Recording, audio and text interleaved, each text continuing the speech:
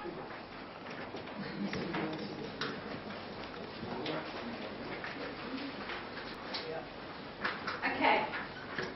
welcome, and you've got your running shoes on. I am known for talking too fast because there's too much that I want to get through and I've got to deal with time. So what I'm going to do in 1.5 hours, 1 to 4 hours, will take my year 13 for 2, so it's going to be pretty fast. But hopefully I'll give you something that you can take away and work as well. And we want to do some practical exercise. Before I go on, how many of you have taught level 1 program? Right. So the converse is how many have not taught level 1 program? Right. So we've got quite a variety here. Okay. I kind of assume that people coming to level 2 would have done a bit of level 1, but I will go through some of the level 1 as well, just to see where we're going. So this was my planning document, what is required for level 2. Now, all I did was take out from the achievement standards in this document the relevant bits for the programming. And 91374 is the old 244, which is the advanced concepts, and that's what Tim is looking at. That's there. Then the 91372 is the 2.45, which what you would know would be the planning one, which is linked to the 1.45, and then the 273 is the new 2.46. Now, these are what I've taken off my copies, which changed about 4 weeks ago, 5 weeks ago. So please, I do appeal to you, look at the registered achievement standards that you will see. There have been changes. There are changes in the level 1 programming computer science. And they've been sort of tweaked. One program for what they're doing. There we go. And you need this as well. Who else needs to read that? So please do look. Level 1s, there are slight tweaking, and level 2s is slightly different to the draft. I think they might have now been published, but I do recommend you look at the registered ones because there have been changes. So the last copy I got was this one. So what are we doing in level 2? It's preferable for the programming language to be text-based. So in level 2, we are saying it will be more helpful to be a text-based language rather than Scratcher-Alice. You can do it with Scratcher-Alice, but it will be a little bit more innovative and creative on this idea. An advanced computer program must have a modular structure, an index data structure, around this, input-output procedural structures that combine sequential, conditional, and operator structures. So the two new things in level 2 in the big picture is you have to have procedures with parameters. You have to have ordered lists or index data structure, which in Python is arrays and lists. Others have put up arrays, but it's an index list. So those are the two major things that have gone up. So from level 1, they should know about sequential, conditional, and operator, and I'll come back to those of you who've never done the program in years. Then it goes on to say what a modular structure is. Named module, they should include parameters as needed. This is where it's slightly changed from where we originally had it. We only had parameters in 3, and we've now decided to bring it down. Lots of discussion. We've had meetings on Sunday with NZACDITT. So that's been much on Tuesday, but I just couldn't afford any more time for my kids at school. So we've had Sunday meetings. Lots of talking, lots of discussion. You see the end point, but there's a lot of talking that's gone on there. Some quite heated, I would say. But anyway, so that happens. The modules are going to have parameters, which we thought was level 3, but it's now level 2. A specified task, what it is, and it must be sufficiently complex to allow the student to have all these things. Alright? And here again, it's this concept and this whole policy of teach the planning and the implementing at the same time. Don't teach algorithm design And then coding doesn't work. You've got to teach the two together. They go together, and I'll show you how I do that. But you must teach the planning and the implementing at the same time. If you choose to only assess one, that's fine. Really okay. But don't divorce them because they really are important. You can't get them to write a plan or write a program if they haven't thought about what they're going to do. And you can't tell them, well, what are you going to do if they know there's nothing their endpoint to it. So they are related. But, and again, this is very heated. They wanted to put the two together, and I said no. There are students that can't quite get the abstract thinking, but give them some outline, they're great. They can program. They can actually do the test and the debugging, and that's okay. It's a really good skill to have. Programming underpins everything. And as I said to the kids, you might not be the best programmer, you might not be the computer scientist, but you will have an understanding when you're dealing with a web page, hopefully, or when you're dealing with databases, whatever. Hopefully you'll have some other understanding, and that's really what we're looking for. So it's a case of they're quite happy to do the programming side, but they do need to know some of the thinking. But it's your more abstract thinkers, your spatial orientated students who can actually think through an algorithm, think through a design to be able to implement it. And we didn't want to just close the door on a lot of students. We wanted to encourage them. I think the time, it will come with time, but I do emphasize teach them together. Don't say, oh, we'll do this bit and we'll only do this bit. Teach together, but you assess only one, if that's what fits into the program. Okay? And then it goes on to say something more about parameters, what constants are, well-structured decomposition, goes on from there. So that's all it comes from reaching the standards. I use this as my framework to start off with. What have I then got? I've handed out to you a printout copy of what I hope to do next year with our year of 12 students, my 12 CRSP plan. Didn't you get one?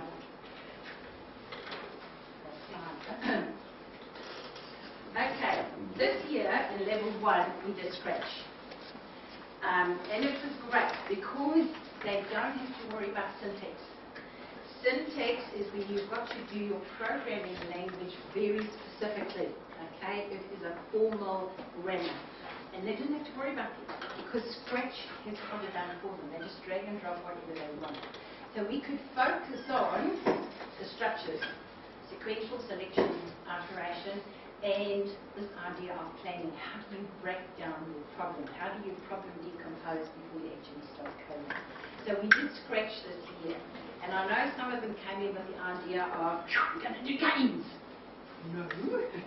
Sorry, no, you're not going to run games all the time. Quite happy for them to do that in year 9 and 10. Play with Scratch. Yes, please, play with Scratch. Let them do some little games in there, that's fine. But when they came to me here, I said, look, we're doing it formally. I am going to teach you the formal aspects of programming, input, output, all of these control structures, how do you do it, how do you go from there. So that it doesn't matter whether you're doing Scratch, C, Python, Pascal, it doesn't matter. You've got the basics of any programming language. And it was a bit of a shock to some of them. Others, they just went, this is what we want. But I would say on the whole, and we had 3 classes, 75 students, we had some really good results. And we did bring them through. In spite of everything that happened in Christchurch. And it was really quite clear, those who could write the designs and those who given the design could do the coding.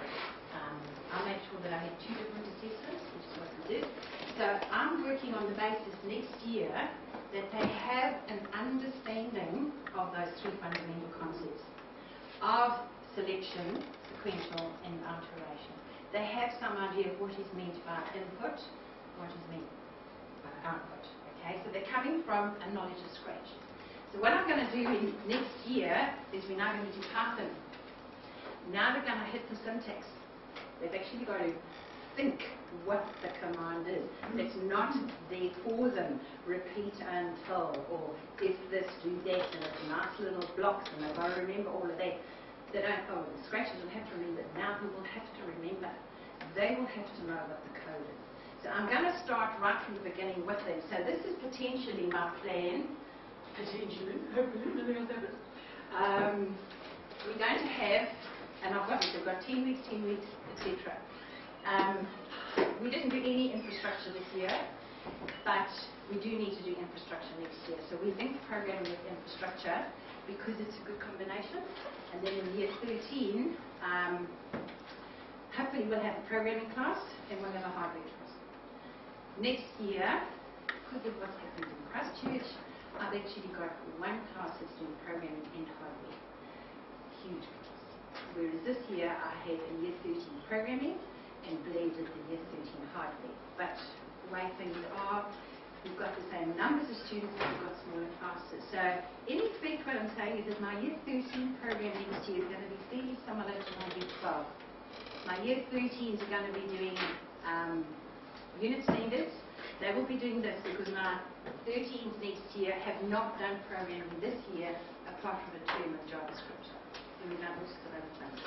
So I'm going to be starting them from the beginning of Python as well.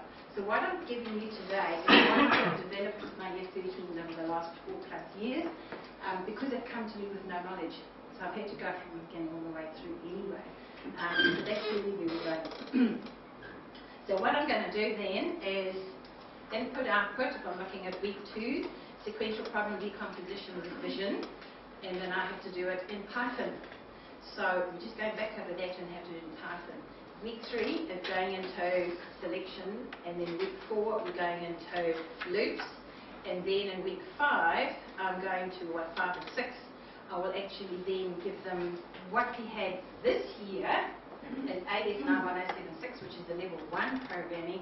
I'm going to give them the same assessment, but then I have to do it in Python. So it's that kind of revision, okay?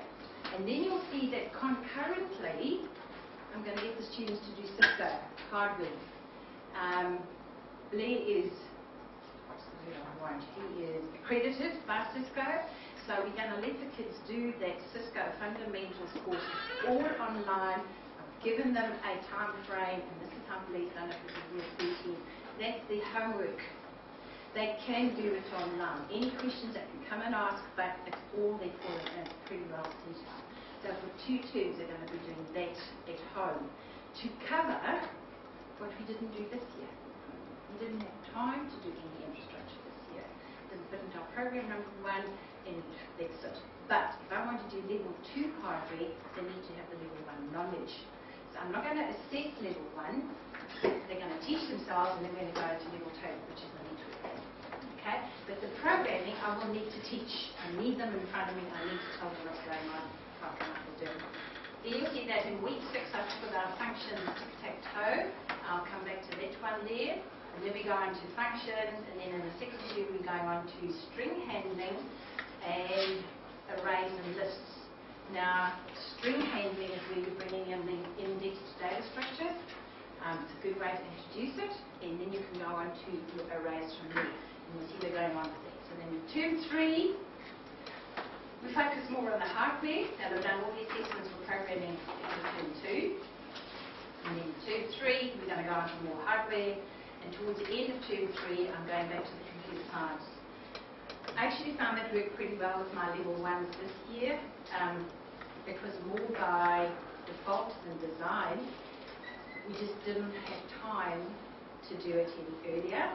And I just put it in, it's too hard basket at this stage. Let me just get past the programming. And then towards the end of third term, the beginning of this term, which is only 2 weeks, we only had 4 weeks in which to do the computer science paper, which has been thinking of what's going on in the background. And it actually worked well because they were that much older, that much more mature, hopefully, had a bit more experience in what programming was, and then you could sort of give them more of the big picture. And we were very, very fortunate because Tim Bell is really, really keen to get this going, and he said, I'll come in with the class, which he did. Okay? And then we gave them a lesson on HCI, and then we got him again and we came in to give him a lesson on algorithm design and languages. And it was really good because he's just got such a wonderful fund of knowledge and a lovely way of presenting, and it makes sense, I think, to some of them. And he was saying, oh, these kids are great, you know, they really have got some of these ideas. And I thought, these are the kind of people So I thought, okay, I'm going to leave the computer science to the end of next year. Same sort of thinking. They will be a little bit older. Hopefully, they will have some more understanding of what to talk about. It gets a bit pressured to have those reports in but anyway, thank goodness this year in Christchurch, we've got until next Wednesday to see it all in. No, this Wednesday. No, this Wednesday. Anyway, technology teachers got it. So that extra bit of time was just so helpful. I mean, my kids were still printing stuff out last Monday to put it in the folders. That's how much we just made it. Yeah, and we'll just see how we go from there. So that's my plan. Okay, so that's what I'm thinking I will do next year, level 12, year 12. Probably change, tweak it slightly, because I can see my level 1s are going to have to tweak slightly anyway. Okay, right. What are the resources that you can... Are there any... Please stop me anytime there's any questions. Okay?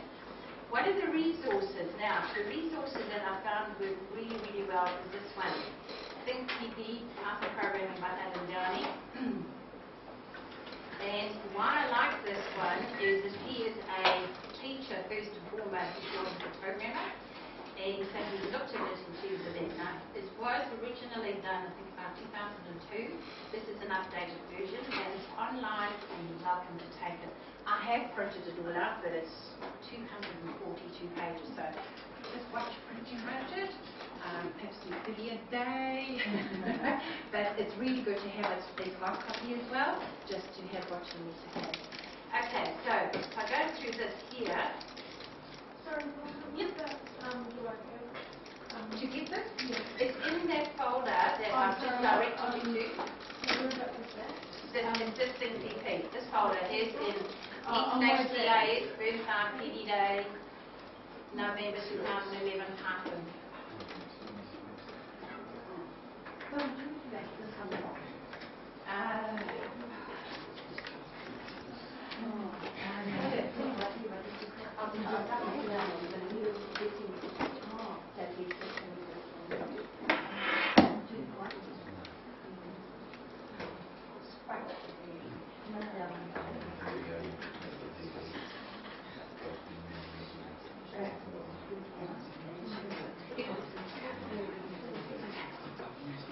Okay, so that's one, and I've used this with my year 13s, as I said, so we'll be going that way from there. So in this, he has got, I'll start at the beginning, he's got a chapter on, right at the beginning, of the way of a program. This first chapter here is very useful for the level 1 computer science. That first chapter is really useful. It tells you all about the algorithm, tells you about formal languages, informal instructions, and he explains the terminology of debugging first programs, etc., etc. Okay? That's very good for them, and it's good for everyone. The second chapter, variables, expressions, and statements, he takes them through it, and in fact, that's how I actually do my teaching with the students, is that I get them to type the program in. And they go, I'm going to give it to us. No, you've got to type it in because I want you to make mistakes, so that you'll know how to fix the mistakes. That's really important. So this is a bit on variable expressions and statements. And he's got sum string operations. The next chapter, he's looking at functions, which is really where we're heading for today. Okay? The next one, don't worry too much about it, is a case study. Conditionals and recursion. This is where he's coming to his Boolean expressions, conditions, etc. Fruitful functions is the ones with parameters, which is what we need in level 2. Then he goes on to iteration, which is the loops, and that sort of comes from level 1. String is your indexed data structure. And it's actually really important to know how to work with string handling. 90% of the data that is stored in a word is in terms of characters, not numbers. So you need to know how to manipulate that string data. And it's really important that they do get that kind of thinking. But it does bring in the index structure as well. And then it goes on to lists, which is your arrays. That's your array structure as well. and I don't worry about dictionaries if all the rest from legal goes in there. Okay? So essentially, what you need to know is your functions, your strings, and your lists. That's really what they need to know for level 2. Okay? Right, so where are we going from here? Can I just again have a show of hands of those who have no idea about programming at all? And then I'll just need to know that I might have to do that after the 2. Right, don't shout, put your hands up if you've got no idea, because then I need to put you with the buddy. Okay. Is someone who has got some idea? You don't have any idea? Do you have some idea? Right. Okay, so you've got a buddy there. Heather, would you mind budding up with Carol? Just give her an idea there. Barbara, you've got some idea. Buddy up there, you've got some idea. Buddy up with Jackson. Okay, just so that you've got someone to talk to. Okay.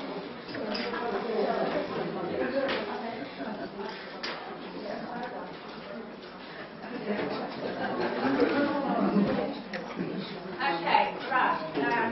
I'll just take you through my method of teaching.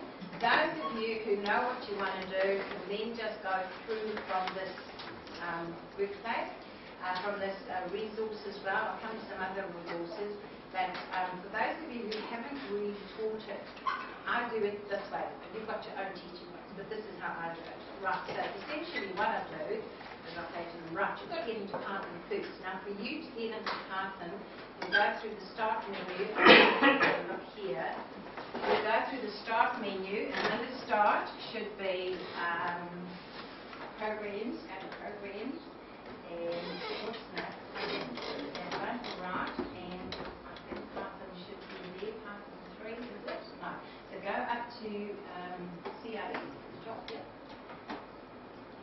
And is Python there? Yeah. Okay, so if you go start, and then on the top of that first menu is CIS, and then across will be Python 3. Go to Python 3, not Python 2.5. And then under Python 3, the first one says idle, I-D-L-E. Click on that one. Alright, now Python is free. Download it. That's one of the reasons I've used it. The kids don't have to spend a fortune in getting the software. Okay? It is for free, so you can get it. So for me, I just go right, programs, and get to Python 3, idle. Now, by the way, you can tell them idle is the integrated development environment. That's what we work in. And so the first window that comes up, right, is this one here. And the first thing is you've got Python 3 and you've got this particular statement. Little three arrows, which is, you can tell them now you are now in what you call the command line direct. As you type in which instruction that it will do. So let's see what we're going to do. So we say 3 plus 4. Sorry? I don't know if you have anything. It must be in that funny one. Oh, that's funny one.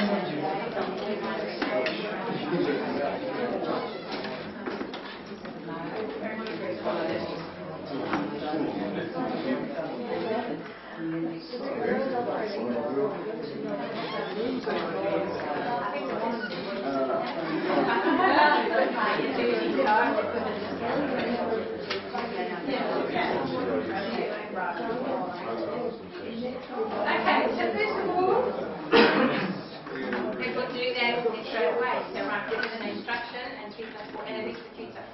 Okay? And you can say that will be fine, but I'm just going to go straight to where you do a little program. So if I do a few like this, so what you do is under File, New Window, you now come up with this which says Untitled. Okay? And I would get them to type in a program. So I'm not going to type it in from scratch. I'm actually going to open where it is because you don't know if you're going to type it in. But I'm going to just do it this quick halfway so that I can help you in the knot there. Right. Okay.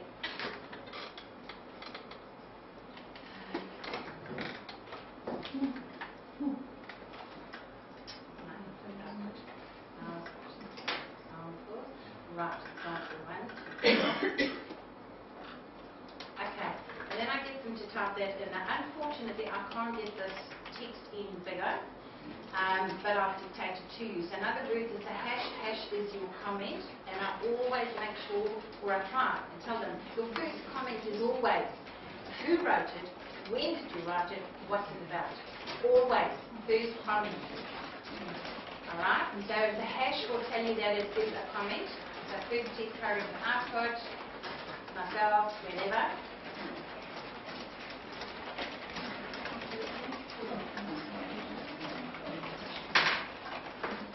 And then it's a print, open up curved bracket, and it's a double quote, hello world, double quote, close the curved bracket.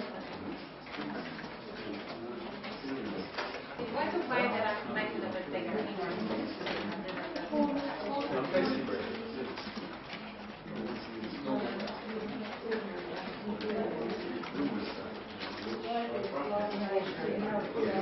Does that make it any better? Okay, right.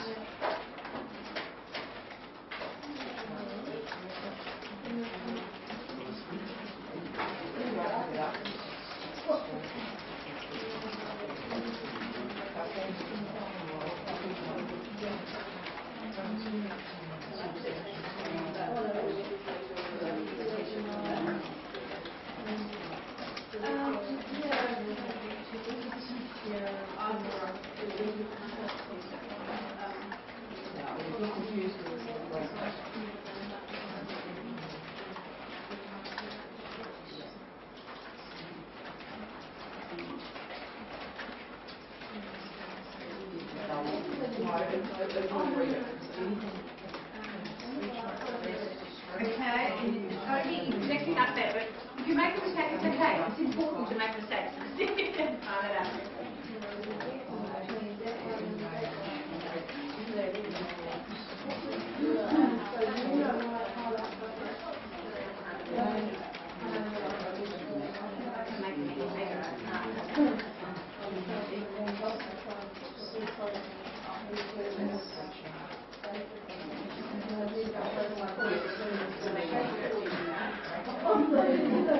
Okay, when you've got that, then I get the students to save it, but you can't save it to H drive, you can save it onto C or S, or if you've got your USB, you can save it onto there, because the C drive won't stay there, because it needs to log it in. So when you've got all that, next step is save as. So you go to File, Save As, and you then go to where you're going to save it. So let's save it into C drive.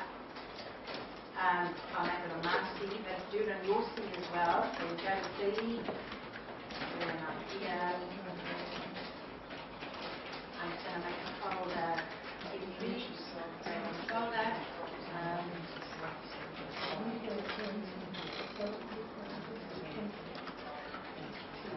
Okay, and then I tell them to make sure that when you save, give it a name, test1.py. They must put the .py in, because otherwise it comes up as an ordinary text and it won't work.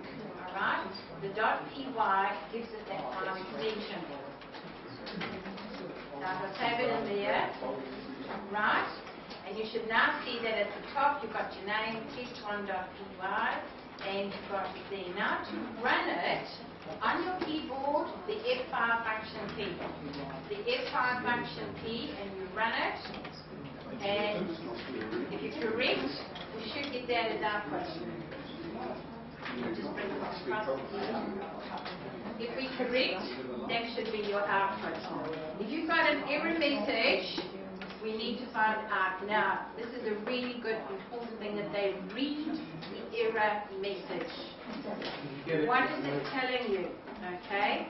It might be that you've left a comma out. It might be that you have not closed your brackets. It might be that you haven't got this colon. You need that colon here. And for those of you who've done scratch, this is where you tell them, you have to remember that this is my loop and that is my control structure for a loop. I've got to put that colon in. In this environment, it automatically indents for you, so you can see where your control structures are, like in scratch. But when you do that, compare, can I see both of these on there at the same time? Can we see both at the same time? Yep, alright. Then it's a case of going through with them and saying, okay, what's actually happened? We'll see if this works later. Yeah, it does too. Okay, so print hello world, that's what's going to do here. So your output statement, we're now coming to this concept, your output statement, print. In scratch it was say. Those who've done scratch, say something. That could be output. So, but I use these words, it says output, input, all the time. So how do we get the computer to talk to us? It's a print. This here with the brackets and the quotes, you now tell them that is your syntax. You have to make sure you've got all those right bits of grammar there. This is where the formal language comes in. Okay? Then we had print, here are the 10 numbers from, so there's the output. What's happening here? For I in range 10, print I, something, and print a blank. So what's actually happened here? It's printed the numbers. This print statement here has got nothing to do with the 4. Because if you look, that print statement is in back of the margin. Only that's under the 4 is this bit here. Okay? So that's the bit. You go back again, for those of you who've done scratch, that's the bit that would be in the scratch box, you know, that sort of box tells them, and you say, right, that's what you're doing. So, print I, so well, what do you think's happening? What do you think's happening? All of this is coming out, so what does it mean? Okay, range 10 is the syntax to say all the numbers up to 10, but not including 10. And this is one of the anomalies you've got to child in Python. As a human being, you say 1, 2, 3. In Python, it goes 0, 1, 2. It always starts at 0. Okay, so it's up to but not including 10. There are 10 numbers. Philip, there are 10 numbers, but it starts at 0. Okay, and that's really important because according to offset in Python, it starts at 0 every time.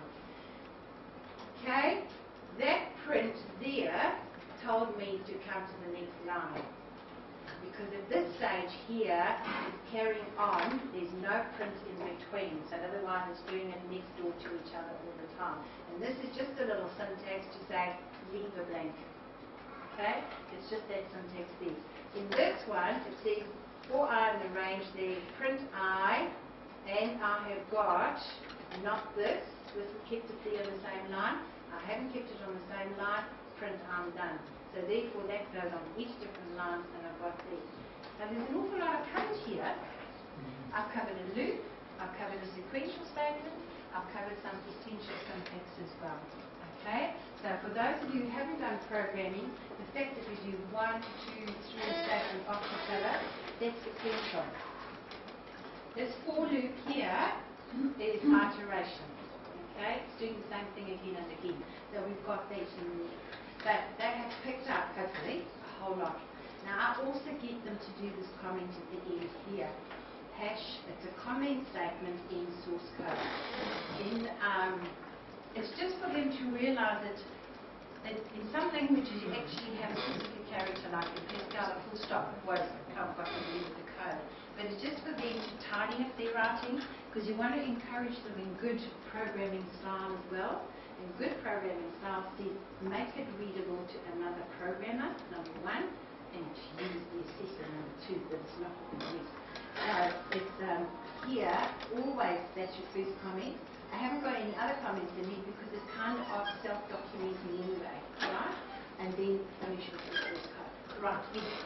Vilna, do you, when you're introducing it, do you talk about the colour coding that's coming up and relationship? That sort of comes by, yep, you can talk about that too. Yep, the fact that this is in the Pascal language, because in a sense, from here, I actually go to Notepad++. your word processing features in Notepad++ are a little bit more easier than here. So we start off in this environment, then I go to Notepad++, which I'll take you through as well when we come back to this. Yeah, but that's a good point. What colours that's there. Tell them what keywords, what is it. Bring that in as well. So this is a keyword print statement. This is my construct. You see where the construct will be in another colour. That's written as well. Okay? Alright, so I'm now really going to push the boundaries with you guys. We're going to jump to another one here. So we're going to go open. I didn't go to the same place. Sorry.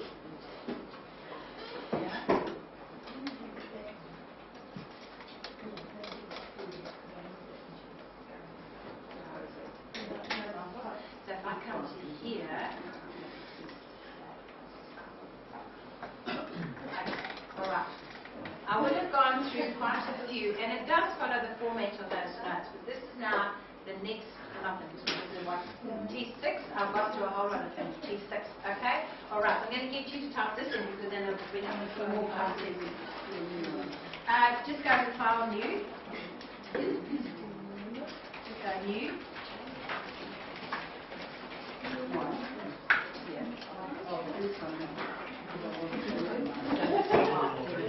On a new one. What's going on?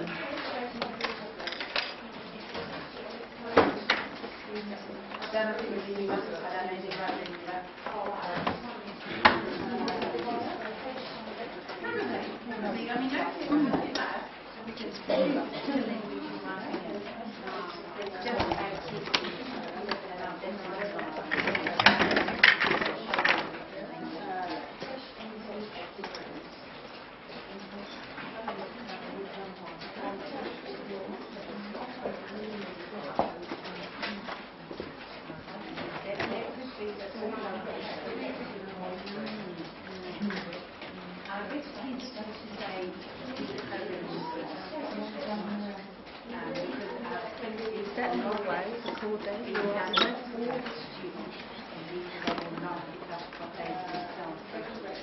I think that they've done more like a text-based language in the Vilna, because they want to take it, they wouldn't have to choose and they choose something different. Otherwise, they would just do like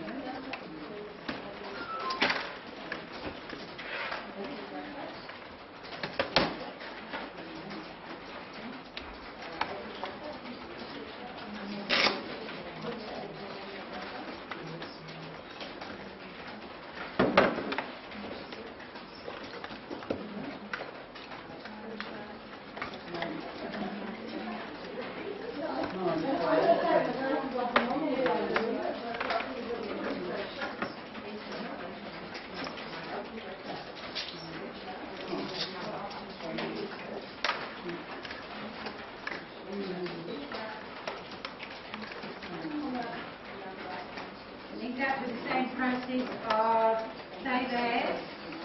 Don't forget the keyword. It might be there straight away, but if it's not, you need to put it in.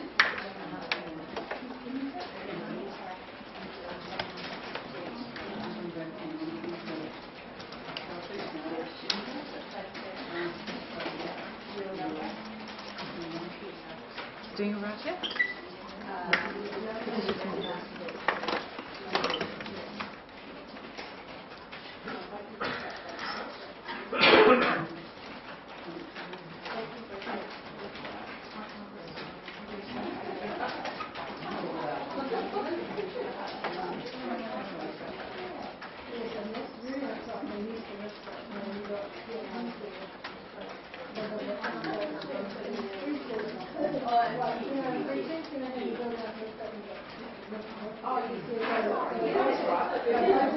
Okay, and remember you go to File, save as, and you will save it again into your draft, whatever, and then F5, and it should run.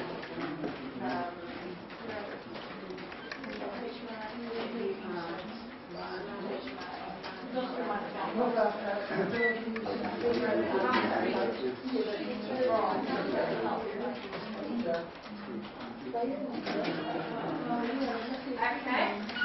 Alright, so now it's clicking. It's clicking. What are we supposed to be doing? And the reason why it's just clicking is because the very first statement says here, answer is input something. So it's waiting for you to input something. Now, what I say to the students is, if you could not see this, do you know what to do here? No. So it is really, really important. You put the user hat on, not just the programmer. I keep telling you, you've got two hats. You're a programmer, but you've also got to think of the user. You've got to tell the user running the program what you expect them to do. So in this case, it just said answer, input something. Okay, so let's input something, whatever. I don't know what it was. Now I'm getting some prompt as to what to do, isn't it? That would be my next step here. I've now got input, what is the day today, and I've put a prompt in. Now it's waiting for me to enter something to put into this variable box message or this folder, right, this location. So by putting in this prompt, I've now told the user what I want. So what is the day today? What's today? It's Monday, right, so we'll put it in Monday. And you replied Monday. So we've now got to the next step is actually happening here. Okay, print, that's your output. So we have got input, we have got output. Right. What's the next thing it wants? It says enter an integer number. So all the user sees is this prompt, isn't it? Okay, so enter an integer. So good thing, ask the kids, what's an integer? They'll always tell you positive number. And you say, well, what about minus 56? Oh, yes, that's an integer too. They kind of forget that integers can also be negative. So I say, right, you entered negative 56. So giving back the feedback from the computer as such. Enter a floating point number, enter a real number. So in the vernacular of the user, we talk about a real number. In the vernacular of the programmer, we talk about a floating point number. Now, it's a moot point which way you want to go. But a real number, ask them, what do you mean by a real number? You know, some of the answers yes. But what's a real number? One that's got a fraction in it. So we'll have 3.2. Yes, it includes integers, but I specifically want one with fractions. Okay? 3.2. And space. Then I've got a space because I had point something. What did I do? No, I'll tell you why. Because what I did was you entered and I've got a space here. So that's why I was printing it out with the space there. No, but that's what I entered it. Okay, all right, and it's a really good point. That's what I'm going to say to the students. You're quite right. It asked me enter a real number and it waited right there. So you say, right, hang on, from a user perspective, I should fix up my prompt, isn't it? And when I say enter a real number, you have to put that space in before it's going to show, isn't it? You've got to make sure that your output looks right. Now, I haven't, when you make a change, you've got to save it and run it again. So this gets across this idea of a compiler, isn't it? Python is sometimes a compiler, sometimes an interpreter, but in this case, it's a compiler. It won't fix it up straight away. I actually have to compile it again, but I won't worry about it. You enter a large integer number. So enter a large integer number. Large number. And it'll take the whole lot. Now, it's really important that they can see that. Python is, now you can start bringing in a bit of, hang on, how's my data being stored? I can actually store really large numbers, and in some cases, in some languages, if integers are too big, it kind of flicks over to the negative numbers. How many of you have ever had Pascal? you don't declare it correctly, you forget it. But you can bring in a bit here, and that's what I hope to do next year. I'm going to talk a little bit about how numbers are stored. Data representation, I only enter the term in the year, but I'll bring in a little bit here and say, look, it will store integers like this, it will store real numbers like this. You need to tell it what it is. And that's what this does here. When I say int there, I'm saying integer, no decimal place. If I say nothing, like here, what I do, I specify I want it as float. It will then allow me to do it with a decimal place. Okay? So you can say that's what this means. Int is saying I want this kind of data. When you enter it, it's going to store it as an integer. When you enter it, it's going to store it as a floating point number. And you say there is a difference. You might want to go through a little bit about how numbers are actually stored. Real numbers, mathematics, exponents, etc. I'm not going to go there, but you can bring a little bit of that in. Okay? Here, enter a really large number, and you can just got that from there. Okay, so what do we tell them here? Input. What's really important about input? Tell the user what you want. That prompt is so important. They've got to realize that there is this kind of user interface thing. You've got to make it user friendly. Okay? So they must always have a prompt as to what they want. The type is here, so you can start bringing in this idea of types. It's an integer type as opposed to float. Now, Scratch didn't matter at all. It did it in the magic thing. But now you can start bringing in those different concepts. Okay? And you can say if you do nothing, it's a string. It's text. Like in the very first one. If you don't specify that it is a number, which is what these two do, it's a string value. Okay? It's text. It'll work from that way. So we've looked at output, we've looked at input. Okay? If we now look at some of the expressions that you can have. Alright, what you're going to do now is, I'm not sure where it is in your computers. If you go to start, let's just have a look under start. Just go to CA. It is Notepad Plus here. Is there Notepad Plus Plus under CA? Yep. Open up Notepad Plus Plus. Okay, right. And I now get the students to actually type in, where's my Notepad?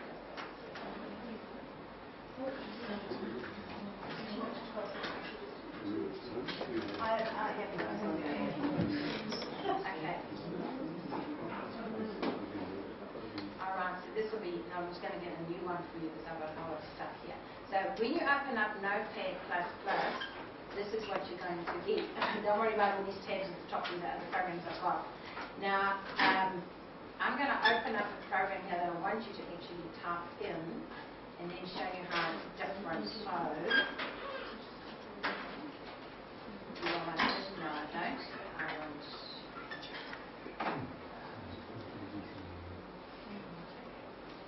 Once you've opened up a particular folder, it's okay, but I'm sort of swapping around in the folders. I'm going to go to branch folder now. Branch 3, I'm just going to jump right in with that. Okay. Right. Now the beauty of Notepad++, yes, actually, that's here, but I can now do it. It should be. Okay, all right. So in this one here, if you now type in Notepad+, you can select the language. Someone was asking. So you can select whatever language you want to type in. So if you want to type in HTML, obviously my code has not got keywords in it for HTML. If I go to, for example, what's another one, Pascal, there are some keywords that will be the same, but I want to look at the language of Python. You can see there's Ruby, and it's now got my keywords in, okay? So you can choose whichever language you want to do it, and it's pretty cool because then it's complete. So, alright, in this one, let's type this in, and now you really have to add the document one, okay? Can you see that? Type that one in. What? No, it's free. No, it's free. It's free. Download.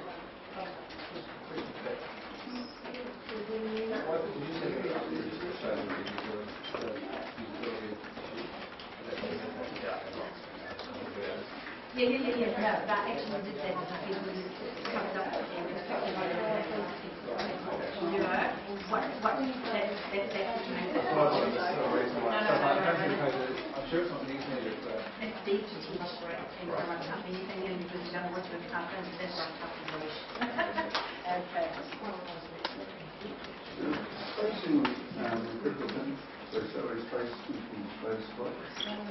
From a readability significant part of no, that's a good programming technique. No, you're right, when the compiler doesn't make it.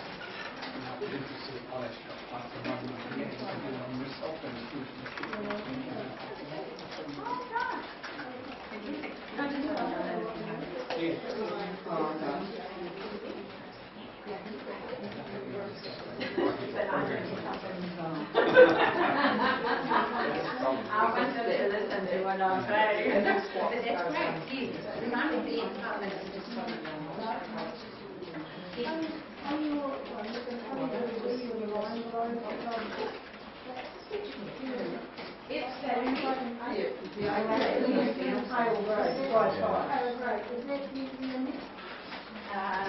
you mean this one yet? No. Number 5. Do you have this on the grey out? Oh, these are the grey lines here? Yeah. No, don't worry about them. That's what Notepad's putting. Don't you worry about that. No. You just keep typing in. Sorry.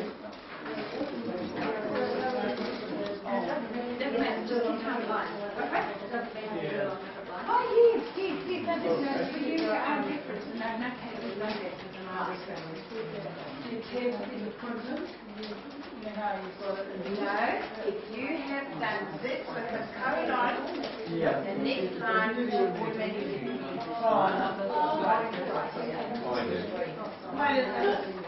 Are you in time?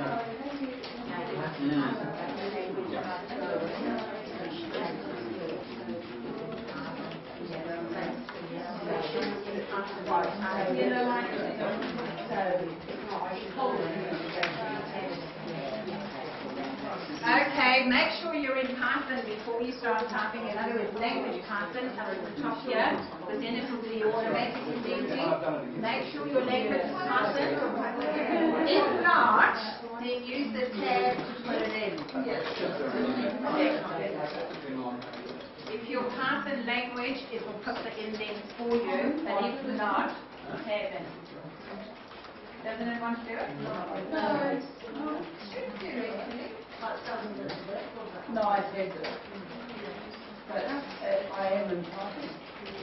Okay, so that might be the difference between doing it in hard environment as opposed to Notepad, but I don't remember doing all of the tabs for what I was doing.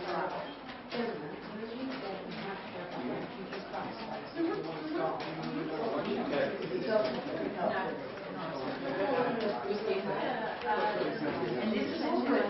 These are all good things that you're finding out and you're asking because this is what the kids are going to ask too. Yep.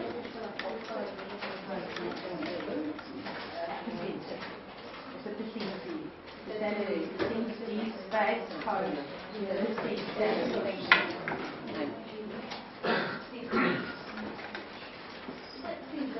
Yep. This is print code. The salary is percentage space postcode percentage salary.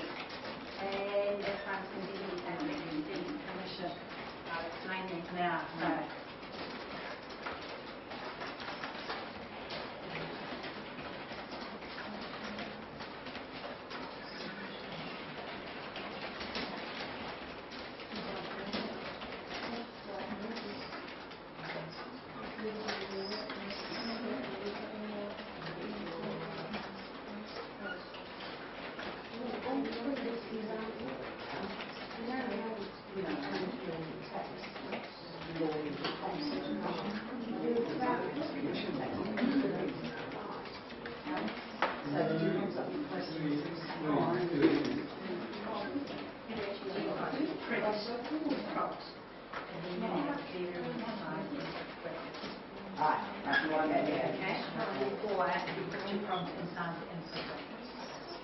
Right.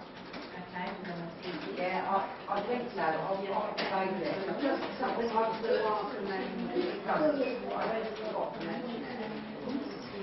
Right, when you've got it, I'll just, for those of you who've gone ahead, you go to File, and you go to Save As, and it's really important if you're working on a notepad that you do put in the .py when you save it. Okay, so put it back into your C drive again, and I've got it as branch 3, and it's .py. Don't forget that, otherwise it's not a PY. Okay? And then what you do is to open it up under your Python window. So under your Python shell, that's the one I want to run. I want the other one cleared. Under that window, you then go File, Open, and you open this particular folder.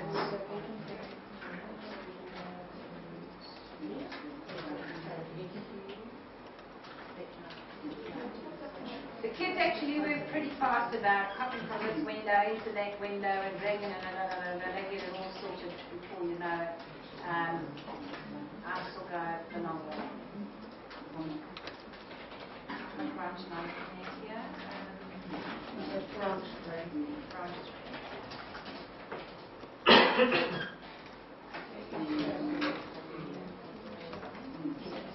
Okay, so from Notepad you saved it. You then open it up under your idle environment. Make sure you make that your active window, and then F5 to run it.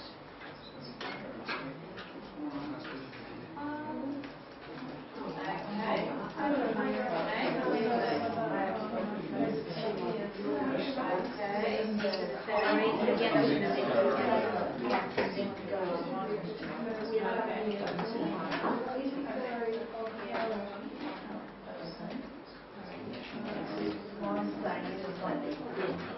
Is there any limits to the number of citizens?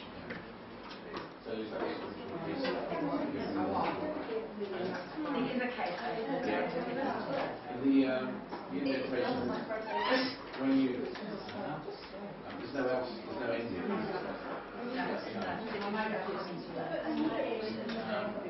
Are we saying that the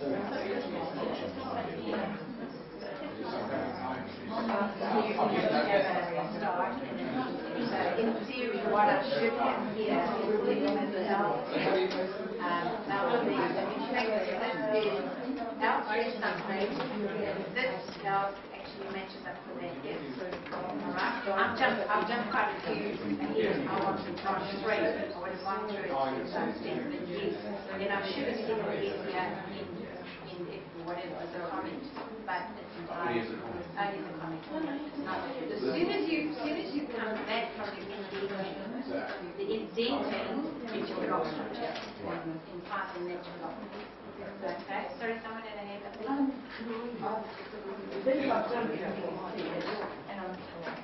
Okay, now once you've saved it in a notepad, open it up under your Python window.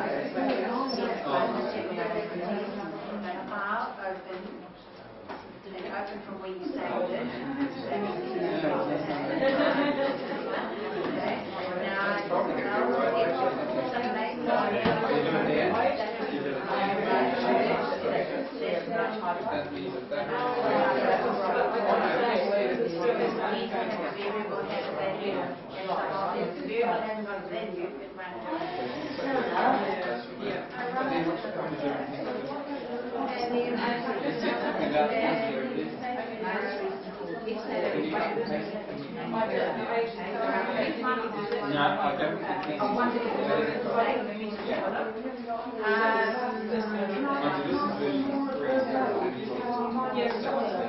Okay, please see the code. Just check your code is the same.